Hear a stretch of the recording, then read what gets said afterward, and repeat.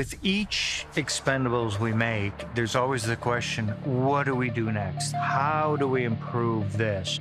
With Expendables 4, at the heart and soul of it is our director, Scott. He was a stunt guy beforehand, and you know, now he's a fantastic director. And he's a guy who knows exactly what he wants from this.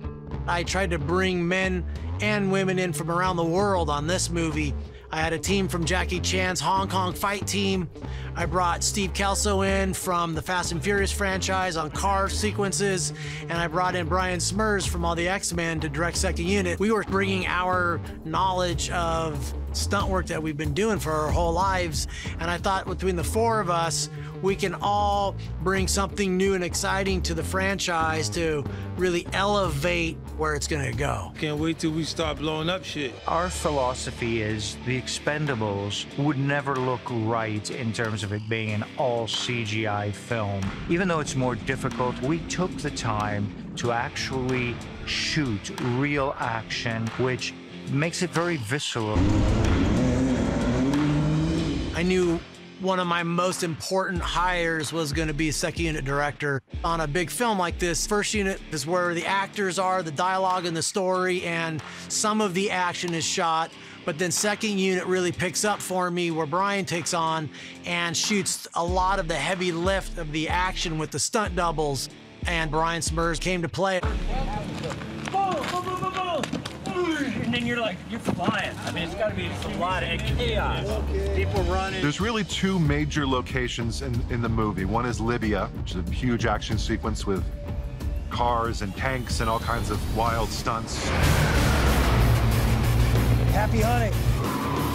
This is a scene that's very important. We get to see some of our new characters, like Easy and Galan in action. We're in the weapons plant right now, and we're going after the bad guys' nuclear detonators. If they have that, everything's gonna go tits up. But luckily, the Expendables are on the case. There's a lot going on in this scene that in many ways sets the tone for the entire movie. West side of Cal-4 vehicles and a lot of ops. Less by less. The stuff that excites me personally is really some of the stuff that we're seeing with the vehicles. And they're doing stuff that no one else on the planet can do. Gonna be doing some donuts, some endos, a bit of jumping, a little bit of this, a little bit of that. The action is mainly drifting around these corners. You can see that there's debris and the surfaces are not great.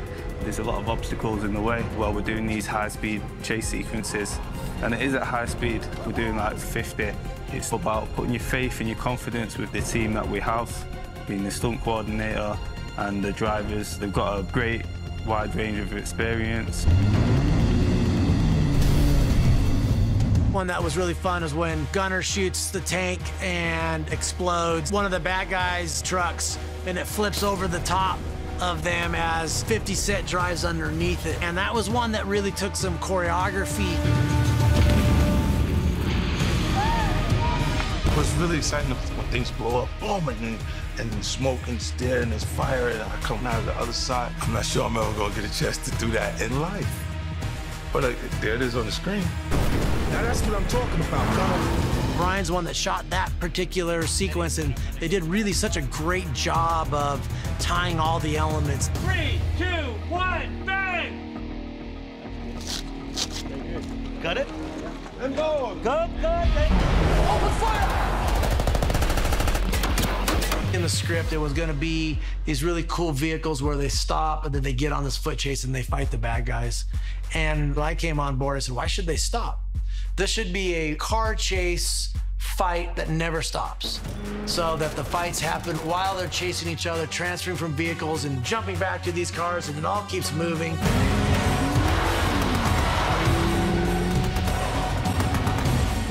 We're inside! Gubby. When they got inside the warehouse, that's where some of the fun really began. Time to improvise! I can improvise. The character Christmas had to jump across from the A1 onto the truck and run across the top of it, and all of that happening on the move. When you're working with the actors on the physical stunt work, whether it's fights, car work, whatever. We've always rehearsed with the stunt doubles. Then we integrate the actors into that so that they can see exactly what the choreography is, exactly where they need to be, because we need to make sure that it's done safely. We can wear out the stunt guy, but we can't wear out the lead guy. Some of my actors, like Jason, go over there and shoot some of the bigger action components. Jason's in the trenches every day, but his energy's always up, and he's so inquisitive, and he wants to know everything what's going on in the set. When you have actors like Jason Statham that can really do some pretty incredible stuff, it's always fun for us as stunt filmmakers to do things maybe that we can't do with the other actors. So that sequence where Jason fights in the back of the moving truck was always super special.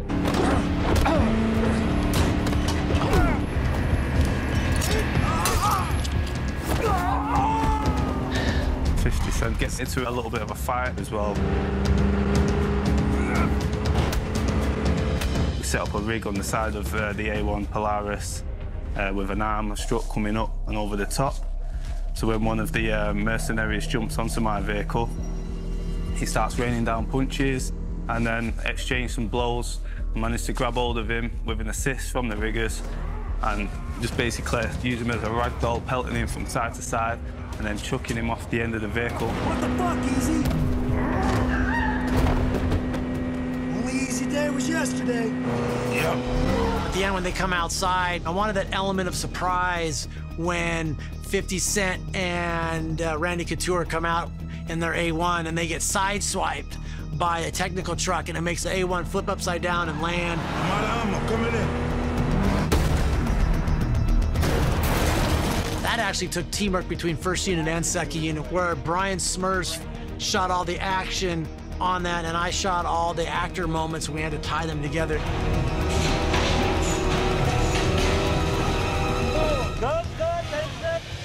The Libya set piece is always on the move, and I always find that really challenging for me because everything keeps rolling and there's 4 different stories going at the same time. And one's in the air and 2 are on the ground and one's outside and they're all trying to intersect. What's going on in there? I need a status report now. One more and we're on Vermont. To really try to tie all of that together in one massive sequence was super fun, and I think will be extremely entertaining for the audience. Scott likes to experiment. He's spontaneous and is willing to like try new things on the go and in the moment. Scott wants to hear your opinions and fashion things the way that feels comfortable for both of us. He has a way with the actors. They know that he is going to make them look good. And that trust, that knowledge changes the whole dynamic of a movie. Scott Wall, as a director, will bring his own unique, kind of detailed military perspective to this film. It'll seem much more real. I've been blessed enough to have done commercials for 3 of the 4 military branches in the United States. And after working on the film Act of Valor, I do have deep admiration and respect for the men and women that served our country. And it's given me a different lens on maintaining authenticity within the landscape of military type work. So I really tried to bring that to the table with the action, considering most of the characters in the Expendables all have some type of military background. So that manifests itself into how they say things, how they move, the type of gear they have, all of that. And we need to make sure that each one of those things is portrayed accurately, whether the character's a Ranger, whether he was SAS, whether he was a Navy SEAL. We want to bring those types of integrity to each character. Cut. Got it? All right, moving on. Very nice. Okay, listen up.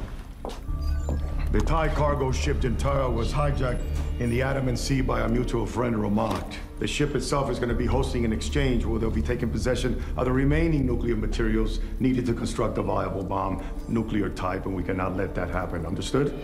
The other major location of this movie is the boat itself, the Jintara. It's a 112-meter set, this enormous aircraft carrier, a 4-story bridge in the middle of it. We ended up building the Jintara deck out on a chicken farm in Greece on land and put the water in post. We needed a lot of room because obviously the ship deck is extremely big and long.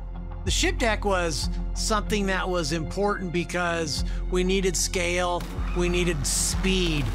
And so having drone work and having camera car work, being able to be on the side of the ship to help sell all that was only possible by us shooting it on land.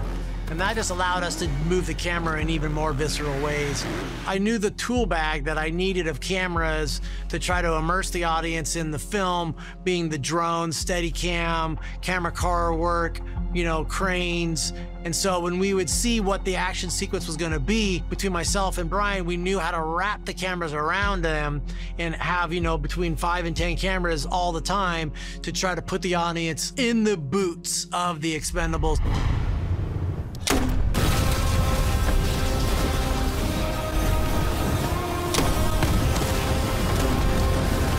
I think the Jintara sequence, once we arrive on the ship, the pace doesn't drop. It's just go, go, go. We're preparing some of the big, very dangerous but controlled explosions. My role primarily is to look after all the action sequences that involve big fireballs, big debris blasts, and of course close proximity explosions next to our stunt team and to our main cast. We had a lot of explosions that we needed to do on the ship. And I kept telling my special effects guy, more fuel, dude, more fuel. And they kept asking me, how big do you want it? I said, never big enough.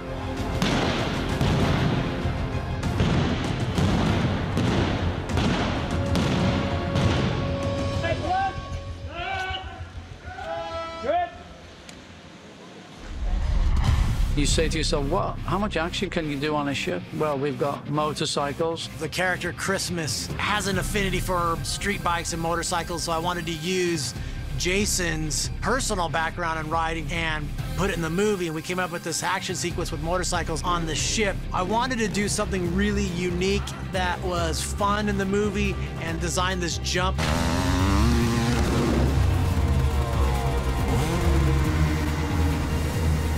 I needed to have some X-Game athlete that could pull this off because I did not want to do it in CG. I'd worked with Robbie Madison in the past, and so had Steve Kelso. I have the world record for the motorcycle longest jump ramp to ramp. Even to watch it, you can't believe a human being did that and lived. We'll have more safety precautions because it's a movie, but these are big stunts. I'm doubling Jason Statham. The man is badass, so I'm just giving it all I can to kind of make his character be, as he is, a total weapon.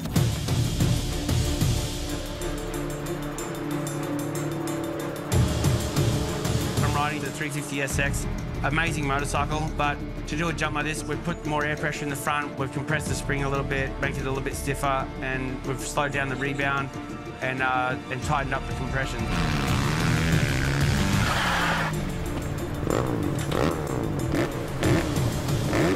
The scene here, there's one bad guy left, so I'm coming towards him. I'm jumping off a ramp. What we have set up here behind me is a freestyle motocross setup. We're gonna do a whip jump here. A lot of snag points. The ramp just barely fit into the position on the aircraft carrier that we had. We have like the metal railing, there's pipes, so it's a tricky jump. We've been working for about 4 days now to, you know, build the scene up and get all the pieces. It's probably the most riskiest stunt for me of the set, and here we go. 2, 1, action!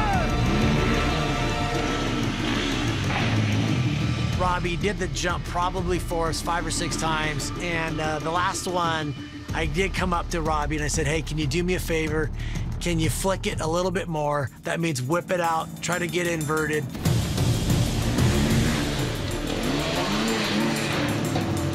He almost bit the dust because he did flick it out so far that he had to try to over-rotate to bring it back, and it was awesome. It was the one that's in the movie. The bike went really upside down and it was perfect. I think we got a great action shot and it should make for a good part of the film.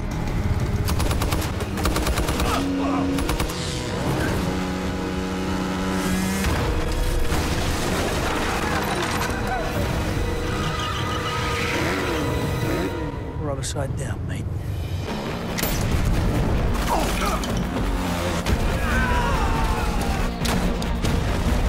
The familiarity of the franchise, you have the familiarity of the action, and then you have these moments in it that are unfamiliar that take you over and above what you've ever seen before, and you go, whoa, holy cow. Oh, this is gonna be fun.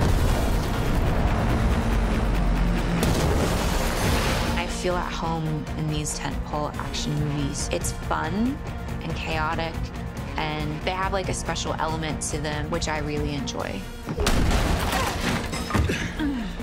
really need to be more careful. Make me. It's really important for us to push that envelope of fun. We're always trying to make sure that the audience leaves satisfied and entertained and have a blast doing it.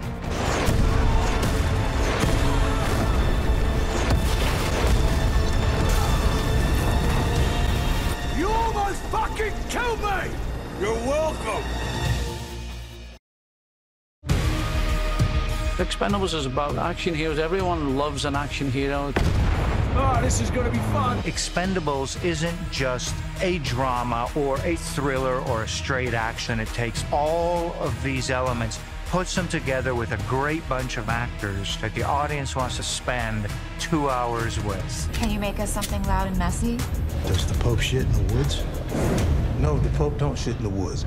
Or next to a bed. Why you gotta say shit like that? They're not perfect, they're not superheroes. Within those action scenes, there are a lot of those human moments. What's that thing on your head? I was chatting with this girl on the internet, and she likes that 70s look, you know, the Farrah Fawcett thing. Sounds special. Was Expendables 4. We're going in a new direction, but still maintaining the integrity of the old. The familiarity of the franchise is there, but to watch these characters grow and change gives it a chance to really take off into a whole new level that this franchise hasn't seen yet. Is my delivery a little different than Barney's? He probably would have just said, let's go. Well, let's go.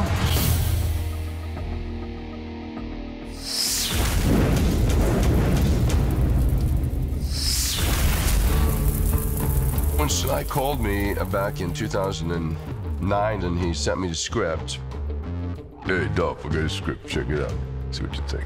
So I started reading the script, and it was like a love of good old-fashioned action movies. It's a very entertaining, and in this case, very violent world that didn't really exist in 2009, 2010. Everything was going visual effects, and there were no real, you know, big guys kicking butt anymore. There was no real fights or very few, like, shootouts.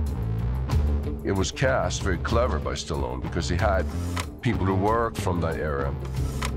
A little bit over the hill, and it struck a nerve. The first Expendables, I looked at it, I knew it was gonna work. Like, everyone that I watched in the action film was in this film. If you like action films, you like the Expendables. There's a tremendous amount of affection for these guys, and we all knew that this had the potential for longevity. It's like the Rolling Stones. People still flock to go see them. What's the formula behind it? It's the camaraderie. It's that sense of familiarity. What makes these so fun is that while these actors are all playing characters, there's so much of Sly in that Barney Ross character, and I think there's so much of Jason in Lee Christmas, and all of them really. Is that the sniper? Is the sniper? Like, yeah. Yeah, I got a prescription scope. Don't worry about it. And then right here, use this and use it. You go, well, Hawkeye. Yeah, perfect. Let's go straight to it. There's so much Sly in this franchise. He helped write it, he helped develop it, he helped get it made, he directed the first movie. The first time I saw him walk onto set, he's got so much presence, smoking his cigar. And I'm just like, you look like a real-life superhero. And watching him come up with the one-liners is a sight to behold. He's so clever and knows exactly what the scene needs. Okay, I got a prescription pill. Okay, well, listen up, Shaggy. Okay. So Shaggy's the key.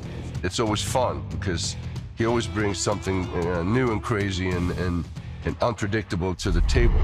Sly's been a great custodian for this franchise. He was pivotal and said, you know what?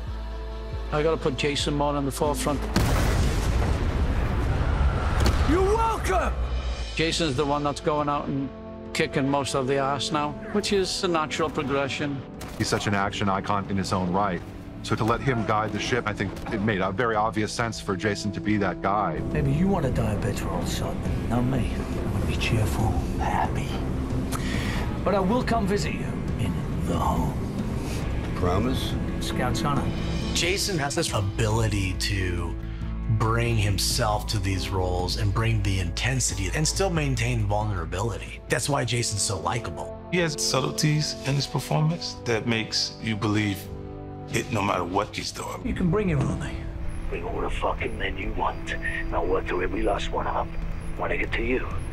I'll make sure that the only way you leave the ship is in a wonderful variety of pieces. I think the most exciting thing about this is watching Jason Statham's character really come into his own. What happens when it's Jason's team? How does he fail? How does he succeed? What does that look like? What does it mean? And I think that's a nice pivot for the franchise. Those detonators get in the hands of Ocelot. He's planning on using them to create an international incident. We can't let that happen. So that's when you guys come in. On this one, definitely we wanted to go back to the original film, the one that Sly directed, and ground the characters again and make you feel and care for them and really go on the journey with these characters through these crazy scenarios. We have found a way with each of the original Expendables to give them a little different wrinkle, so it's not the same exact carbon copy from any of the other films. It is Gunner, and it is Toll Road, and it is Barney and Christmas, but they each now have their own new issues in life. My eyes deceiving me? What? What's that thing on Gunner's head? Looks like a sick cat. Cats are cute. That looks like tumbleweed. I'm returning as Gunnar Jensen, who's this crazy Scandinavian mercenary who has been in all of these films.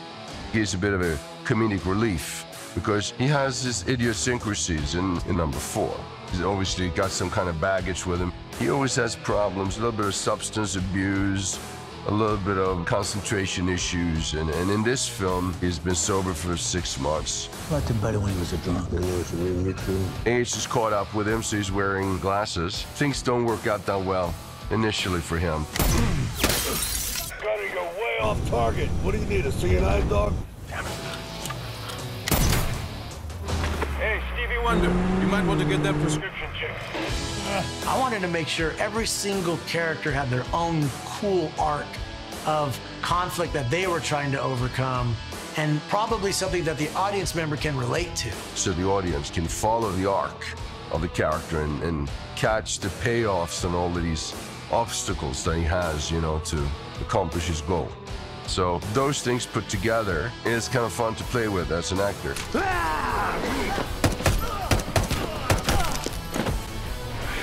Good to be back. Of course, the Expendables always get the shit details, the stuff that nobody else wants to do. We've just gotten off the Antonov, offloaded our ATVs, our tactical vehicles. Obviously, this one's got a 50 cal mounted on top of it. And we are going to dispatch some bad guys and run down some nuclear detonators before they get into the wrong hands.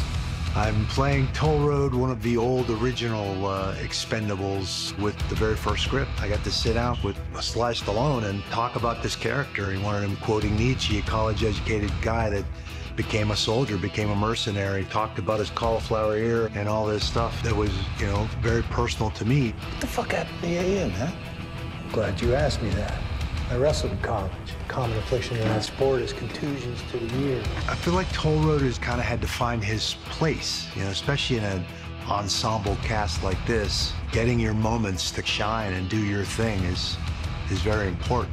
And I think Toll Road gets his share of those moments in Expendables 4. Some will say Ocelot's a ghost that Barney created to cover his own ass for a mistake. No fucking way.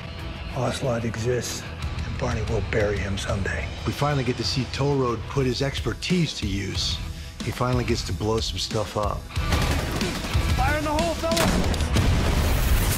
We've done 4 of these, and all the guys in the movie are kind of similar in some ways. We like sports, we like action, we have similar tastes. So for me to come back and work with Jason, work with Sly, and see Randy again, it's really a blast, for sure. It's like old home week, getting the band back together, so to speak. It's always fun. I'm a little starstruck with Randy because I've watched MMA for so long and he's a legend. Sorry.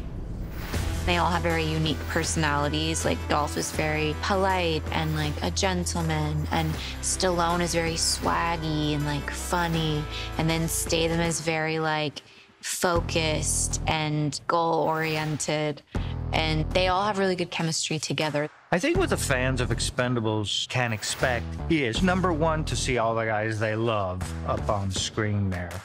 But number two, the audience loves when old school meets new school. This is a clash of both worlds, and so there's something in there for everybody. The fun thing about Expendables is that you have these iconic 80s, 90s, 2000s action movie stars who are still clanging and banging with the best of them to this day. But you also have a new generation passing through, so you've got a fun situation where you're honoring the old but inviting the new. On this one, we had what I call the new band of misfits. Randy's a veteran. He done did this movie 4 times. 4 fucking times. I'm a new jack. Yeah. I play Easy Day in Expendables 4 when he comes in for the first time. It's a really iconic scene for Easy Day. It just sets the tone. Hey, is this a new guy? Hey, it's Easy Day. Good man, ex-Special Forces. Hey, Barney. Hey, Easy. It's interesting because I have a relationship with Barney, but I don't know these guys. You know, I've just done some work with him before, and you come in and you really don't know who's really efficient, and so you're looking like, who the fuck are these people they got going with us? And it kind of gets off to a really rough start with Gunner. This our sniper? Don't worry about it. I got a prescription scope. What? Oh, guys, remember this face. Don't shoot it by accident. 50 really fits in. Big guy, big and strong.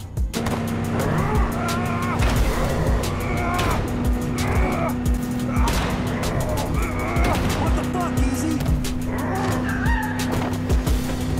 Only Easy Day was yesterday. Yeah. It's just exciting to be a part of it. Hey, do you read now? What is this?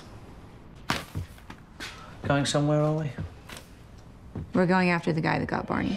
My character, Gina, I think she's clever. That's probably her strong suit. She is also a trained mercenary.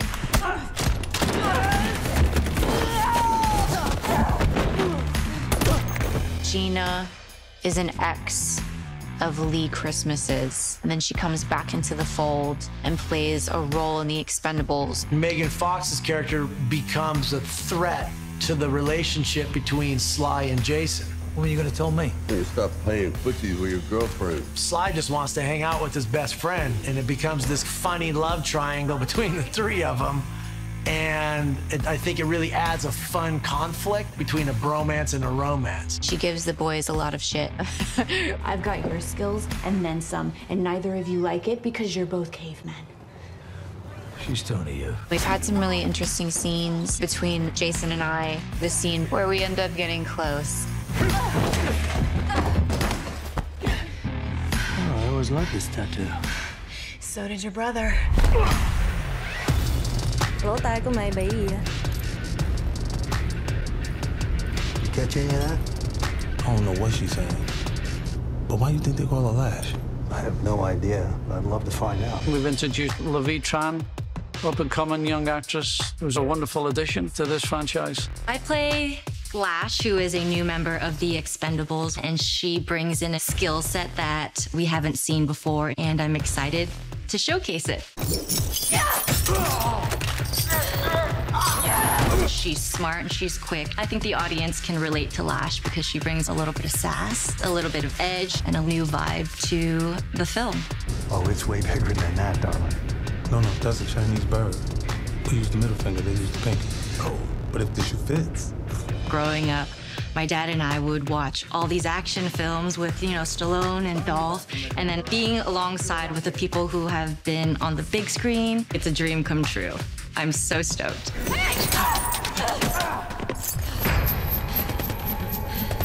Tony Jaa plays Daisha, and he's this character that Barney Ross had worked with long ago. And I always told Jason's character, if you ever get in trouble, this is the guy to seek. I'm looking for a man named Daisha. I'm sorry, Daisha is long gone. Oh, yeah, where? To a place of peace. When I met Scott, he said, Tony, I want to explain your character. I was a Buddhist monk for a time, maybe 3 months. So this why this is your character. You try to be peace and calm. He's a guy that's tried to lead this crazy expendable style life, and he's total in the Zen mode of life. And then Jason's trying to drag him back. I'm taking this boat, with or without your permission.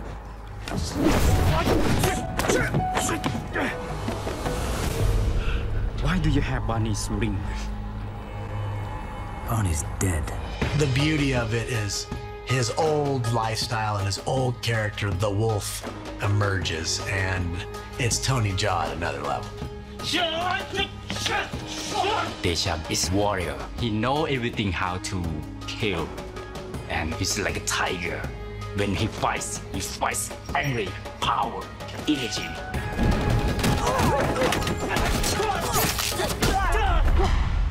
I am Galan.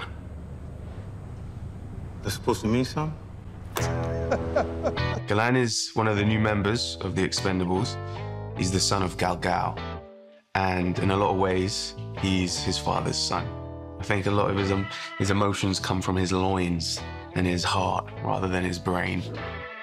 I have the eyesight, the heart, and the sex drive of my father. Tell me he doesn't talk as much as his father. He's worse. No. Twice as bad. There's a scene when they're on their way to a big battle sequence, and Galan is regaling the other Expendables who aren't necessarily listening in his sexual conquests.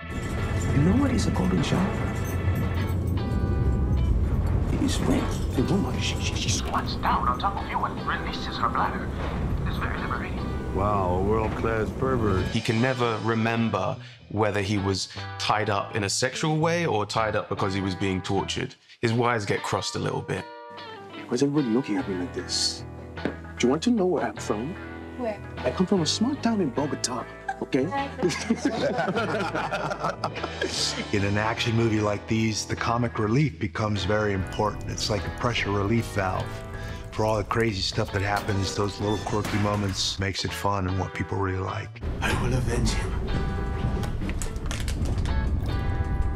Because he does like golden showers. Galan's young, he's fresh, and he wants to go from the very beginning. Get in, losers! We're going shopping! You might want to watch your six! He wears his heart on his sleeve, and he's not afraid to say what's on his mind, which I'm sure the other Expendables wish he wouldn't do. He's a bit of a divisive character in the Expendables group, so he's got a thing or two to learn from the old bulls. I do not speak, I cannot speak, because my mind is full of these brutal, visceral fantasies that will now become a hellish reality. You should go back to not talking. The heart and soul of Expendables really is what fellow men and women will do for each other in the foxhole and really risk their lives for the sake of your fellow brother or sister next to you. Don't worry, my friend. I will never leave you behind. I think what's most interesting is we get to go on this journey to save the day. It looks like we failed miserably and are falling apart, and at the end of the day, we come together. We draw on each other, we have each other's back, and we get the job done. What about that corny quote on the ship, Christmas? You don't need to repeat that, Toll Road. Make my sacrifice count! Yeah, fuck you. The heart and soul of Expendables 4 is the bond between the characters and behind the scenes between the actors. And even when a new Expendable comes on, there is this real heartfelt emotion between all of them. That's the chemistry that, you know, Sly really came up with on the first Expendables. And I think 4 really passes the torch and lets us run with it. Salute to my friends who never quit. Cheers, you all. Salute. Salute. What's up, guys? You know we're out here shooting the Expendables 4. What the fuck you think we're doing? We're blowing shit up. 3, 2, 1, move! The action sequences are bigger and better than anything you've ever seen in the previous 3 films. It's pure entertainment, high adrenaline, great stunts. Expendables is a movie with amazing action sequences and actors who can really pull that off. We wanted to raise the bar and really have some new exciting stuff that you haven't seen. Every Every time I get one of these expendable scripts and I read through it, I'm like, how in the hell are we gonna pull it off?